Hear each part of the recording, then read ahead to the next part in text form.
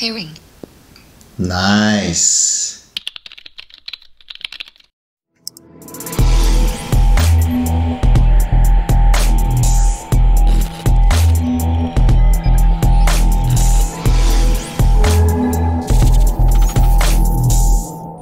So here we have it, people. We got the Sony LinkBuds here, and I'm a bit late on this game, and obviously I'm not going to do the same thing as all these tech mafias are doing. When it comes to YouTube, we all know that there's no point copying what they're doing about this unboxing and going with specs and sharing their experience. I want to try something different here. As you know, I have actually been uploading about 40 videos related to earbuds so far. So I'm going to focus on the customer point of view in a more realistic way so that you guys, my viewers, will get benefit out of it. So to win hearts from YouTube algorithm system, I'll be carrying out a different method of reviewing this Sony LinkBuds.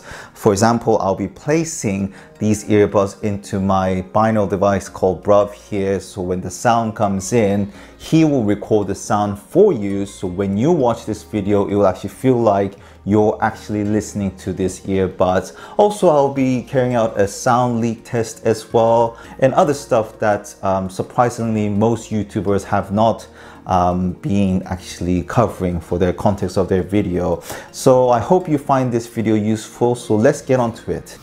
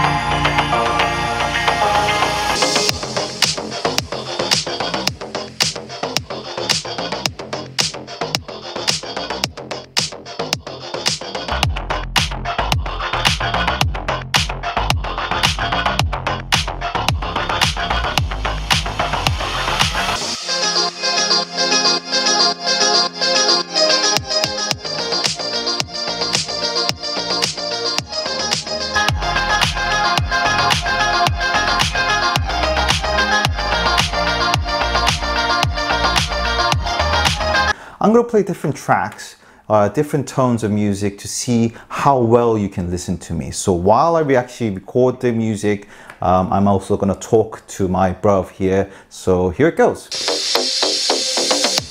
Okay, bruv, can you hear me? I'm talking to you now. This is a bit loud. Hello, hello. Now I'm going to turn it down.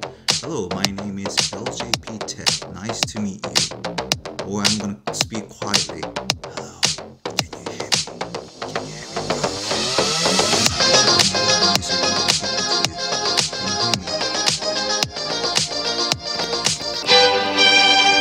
Okay, so we're playing classical music and I'm trying to talk to my bruv here. Bruv, I'm actually shouting a bit, trying to have a conversation with you.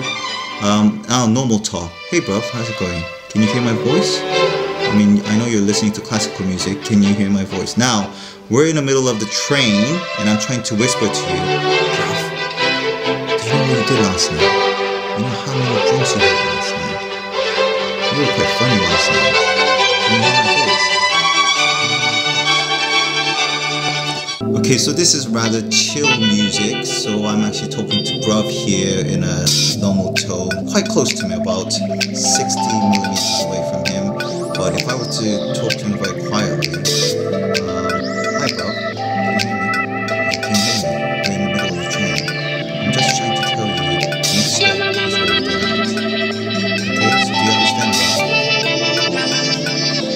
So let's hear about the balancing voice regards to the current world affair. So the LinkBud is going to play the CNN voices while we're going to turn on the computer sound from Fox News regards to the same subject that I don't want to mention about. So here it goes. Intelligence agency Matthew Shoemaker. I want to start with you, Matthew, and talk about what we to heard diplomatic options. But according to the latest U.S. intelligence assessment, Russia now has close to 75% of its conventional forces postured. Putin Also, I'm actually speaking out at the same time, Well, so I don't let's know take a whether you look can at it. listen to And my first of voice all, as let's well. take it from I'm Putin's actually perspective, talking to if you we while can. CNN is also talking. NATO member, and also NATO Fox member, News is NATO talking as member. well. That's So what I started hope you all can this, hear my this voice. movement of NATO to Can the you hear me? east.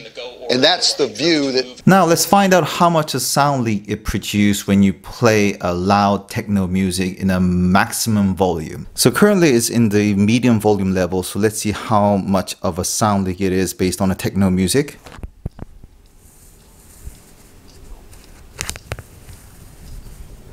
I think that's pretty good actually, despite it's a very quiet place we have here. Now let's actually tune up to the maximum volume. Yeah, that kind of feels like those standard earbuds that doesn't have much of a soundproof or ambient sound kind of function, does it?